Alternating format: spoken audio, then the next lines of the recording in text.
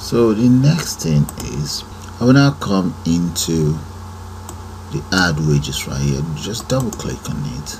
If the combo box gets A00, then what will happen is I would like inner city. Let's say no. Yeah, inner city. Let's go for, okay, we might as well just say right up here we say inner city. I guess I'm right. Inner city equals double. Okay, I think this variable is wrong. Okay, that's the right name. Inner city dot,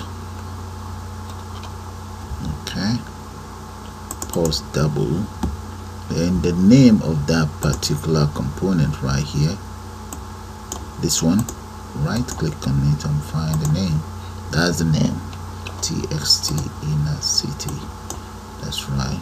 Come back in here and just paste that straight in there and enter. Yep, and just end it with that. Okay, that should be, and that is should be get test. Okay, that is correct. So the next one is, I might as well just copy that, dump it right there, and the variable is called basic wage. Put that in there and followed by overtime. Now what are the names of those components right there? This one is called basic wage, and this one, let me just look at the name. Okay, overtime. So let's go back in the code, and this becomes that, and why these become overtime there. So what I've just done is whatever amount is entered into any of these component right here is stored into these variables. Okay, so that's out of the way now. Alright, okay, the next thing is we need to add up all of this. So maybe I should declare another variable. So I'll just declare one more. I will call that variable gross. Copy that, just paste it, change this one to gross there. So this gross, we will add up all of these variables right here. Gross equals inner city itself plus basic wage, and add that together plus this and there. Okay, now we need to output the total of everything into gross right here. So let's find out the name of this. The name of this is called JLBL gross. So JLBL gross, we have to set the total value into JSBS gross. So, but before that, we need to convert as follows. So let me just paste that in there and comment it out, or just say set text. Okay, I will comment this out for now, and before then we need to convert this. So let's say string, let's come, so we then say string gross pay equals string, format this very gross, this variable right there. Variable is then assigned here, so we get the gross pay. Copy it, has to be converted to string because it's only string that can go into that very component label right there. Okay, that's that done. So if I run this very program now, let me just run it and see if it works, and if it works, we can then use whatever we got in here to code whatever selection is made in here. Okay, so let's just save, compile and run. Alright, so let me enter some amount in there. Okay, so let's add that up. So that's our overtime. Add, and I expect the overall answer right there. So let's click. Okay, so if we add that up, that's about right. That is correct. The other thing we need to do is to convert this to pound sign, so which we can always get sorted. Yeah, we can do that later on. Alright, so that is sorted really. Now I can just copy this, let's convert it to the pound sign, bring it right down here, right here, underneath here. We'll do that here. Just say pound, yeah, let's put a plus there. Okay, let's see if it's gonna work. Alright, whatever. Okay, so add, yeah, that is fine, that's working as expected. Okay, so the next thing now is to now work out tax, pension, student loan, and so on. Okay, let's do that, and that's based on the selection that is made here. Alright, okay, since we know it's working, we might as well just deal with the tax part of it. So the very first tax I'll deal with is, I might as well just declare variable A00, variable A30, and variable B40, C50. So let's try out the very first variable. So we say A00 equals gross. We multiply gross by, let's say the tax rate is about 9%, divide by 100 right there, enter your semicolon here, and that is supposed, let's enter the division sign. Then we now say we now need to convert that to string. Okay, let's copy all of this, copy, paste that right in there, and let's call that total paid, tax paid, tax paid, and the tax paid is meant to be A00.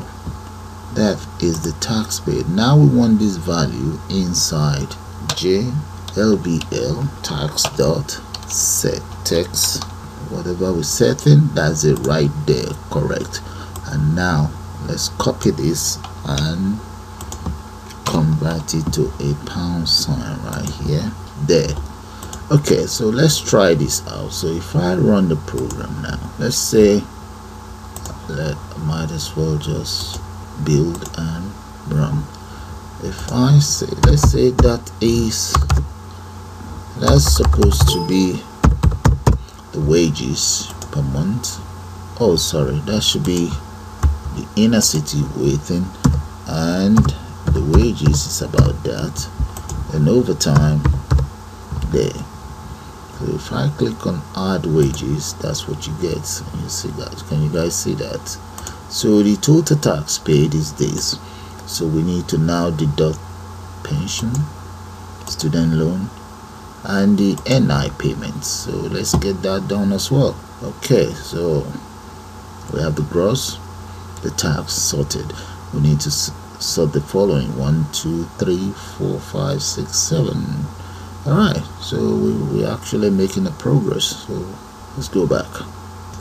Okay, now that I've got that working, let me declare some more variables. So that will be variable deduction, variable pension, variable student loan. There, let me see what else is left. Okay, and variable NI payment, NI payment there. Now if you notice, you can notice some underlines there. It's because those variables have not been used. So right here, so let's say variable deduction equals, we need to deduct gross minus A. Okay, so when we deduct that, and we now say let's use pension equals deduction. Let's say the pension paid is approximately 12%, multiplied by 12, divided by 100, and let's enter close bracket right there. So deduction, wrong spelling there. So the deduction is sorted as well. Now we need to convert pension to something else. Let's convert it to string. So right here we say pension paid, pension paid, and that will be pension right here. There. Now right underneath here we now say LBL pension dot set text right there, and the text we're setting is pension paid. Copy that, paste that in there, press enter. I'm just going to copy this and convert it to pound sign as well. Paste it underneath there, pound sign plus there. So let's save, compile and run. Let's check this out. Okay, now this inner city within and the wages and overtime, add wages. As you guys can see, gross pay, the tax paid so far, pension paid, and now we need a student loan payment and NI payment as well, and that will be all for that. So I'm just going to copy these two codes and just change it around. So end the program. Okay, so we now need out of the student loan. Now that we know or the amount of pension this guy is paying per month, so let's go for student loan right there, maybe right in here as well. The student loan will be somewhere here because we need to know the total here and the total here. Yeah, that's right. So let's work that out now. Then right here, let's say student loan, I think that's in capital. Yeah, that's right. I might as well copy it, yeah, paste it there, equals pension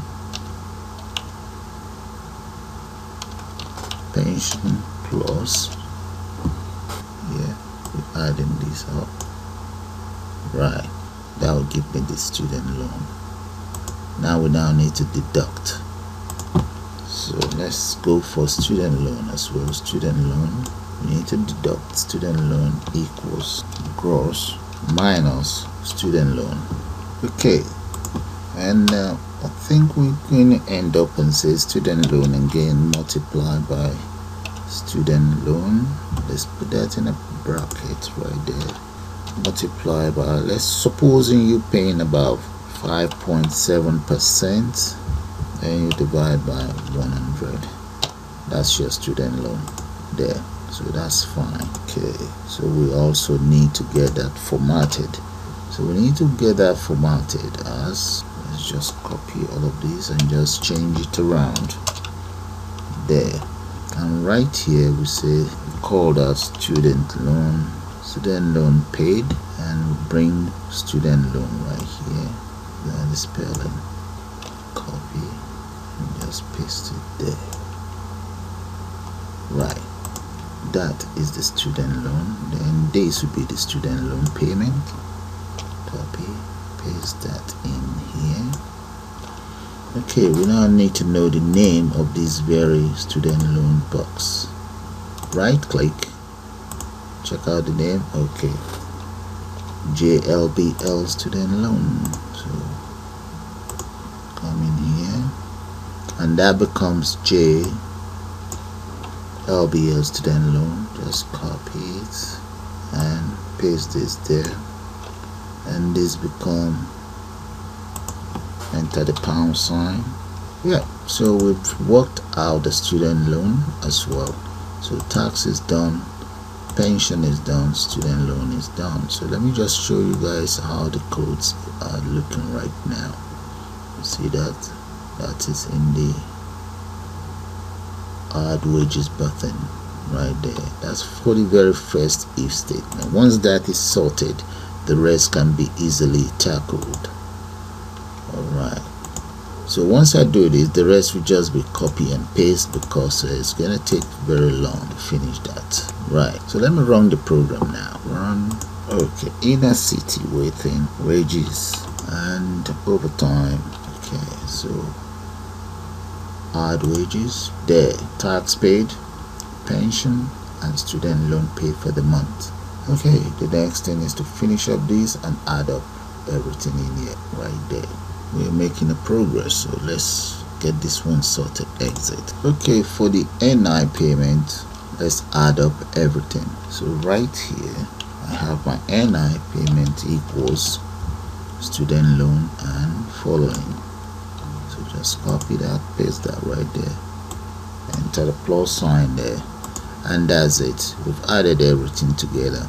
Now we need to find out what this guy paid in a month for his or our NI. NI equals NI multiplied by, let's say he's paying about 4.2%,